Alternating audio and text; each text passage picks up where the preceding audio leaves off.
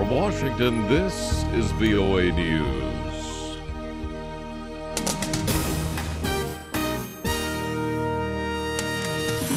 Coming up, the latest on the Ebola outbreak and saving a Syrian border town from Islamic State militants. Hello, everyone. I'm Steve Norman. The first Ebola patient diagnosed in the United States died Wednesday in Dallas. Texas Health Presbyterian Hospital said Dr. Eric Duncan died 10 days after he entered the facility, came to Dallas on September 20th from his native Liberia, the epicenter of the West African Ebola outbreak. The chief of the U.S. Centers for Disease Control, Dr. Thomas Frieden, says he's deeply saddened by Duncan's death, calling him to face the people associated with Ebola. Frieden says there cannot be a zero risk for Ebola in the United States as long as the outbreak continues in West Africa. The White House says U.S. military is limited in what it can do to try to stop the Syrian border town of Kobani from falling to Islamic State.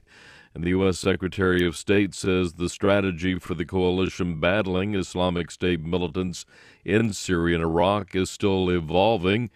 Mr. Kerry said decisions about the role of Turkey and other countries will be coming within hours or days. These things have to be done in a thoughtful and careful way so everybody understands who is doing what and what the implications are of their doing it and where you go as a result. 6 coalition airstrikes Wednesday helped Kurdish fighters push back Islamic State militants. Afghan authorities have executed 5 men convicted of gang rape despite allegations of flawed legal proceedings. Former President Hamid Karzai signed the execution order last month on the last day that he was in office. This is VOA News.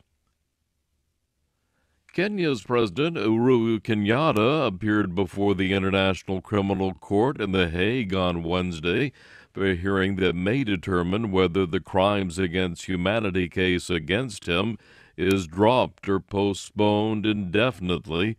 Judges are expected to make a decision by the end of the year. Lisa Bryant reports. President Uhuru Kenyatta was greeted by cheering supporters outside the courtroom, but he remained silent during the 3-hour hearing at the International Criminal Court.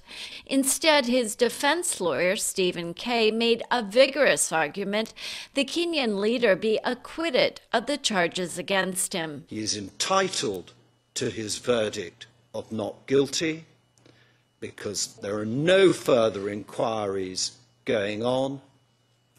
It is plainly not the case that was brought against him that can be sustained at all.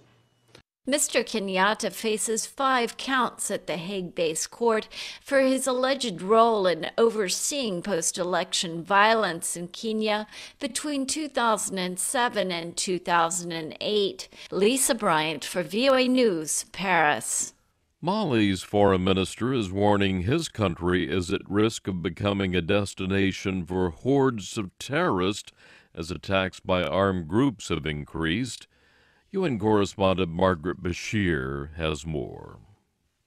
Foreign Minister Abdullahi Diop called for all armed groups to renounce terrorism and accept the extended hand of the government. He urged the UN Security Council to review and strengthen the mandate of its nearly 10,000-member peacekeeping force so that it could better protect civilians. He spoke from Bamako via a video link and is heard here through an interpreter. Perhaps the Council should consider setting up a rapid intervention force which is capable of effectively fighting terrorists. He warned that drug traffickers and jihadists have returned to northern Mali, and he expressed concern about increased attacks on UN peacekeepers.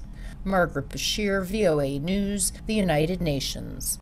3 scientists, Americans Eric Betzig and William Morner, plus German Stefan Hell, have won the Nobel Prize in Chemistry.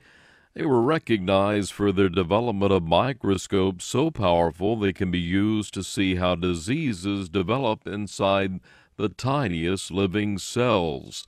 The Royal Swedish Academy of Sciences announced the $1.1 million prize on Wednesday.